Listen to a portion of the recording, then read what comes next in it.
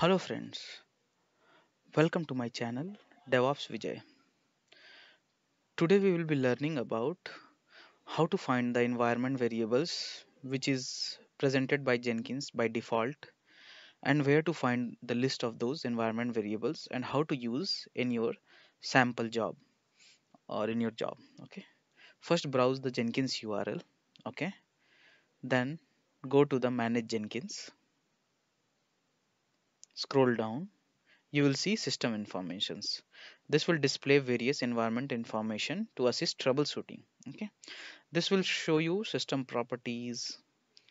If you scroll down, you will see environment variables. Okay, if you see, these are the environment variables which is set on the OS where operating system where the Jenkins is running and which is helping the Jenkins to run Jenkins controller. Okay, so these are the environment variable which you can use, but these are not very useful in your jobs. Okay, so now how to get the default or the most used environment variable present inside Jenkins, like build number, branch name, commit ID.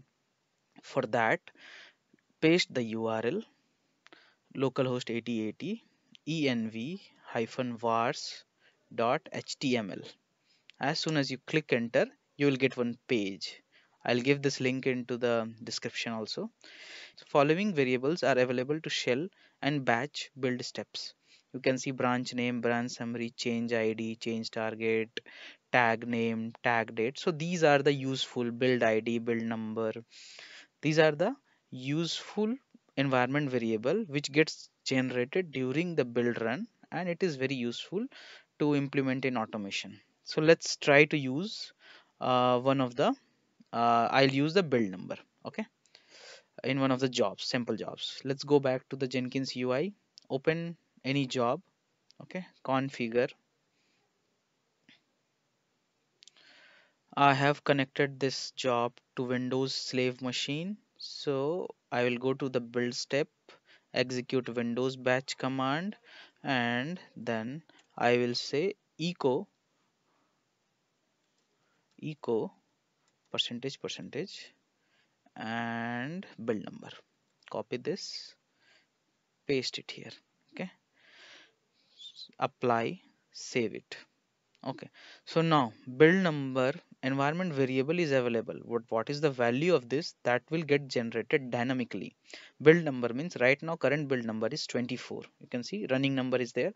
So when you print this, it should print 25. Okay, let's go ahead and trigger this job.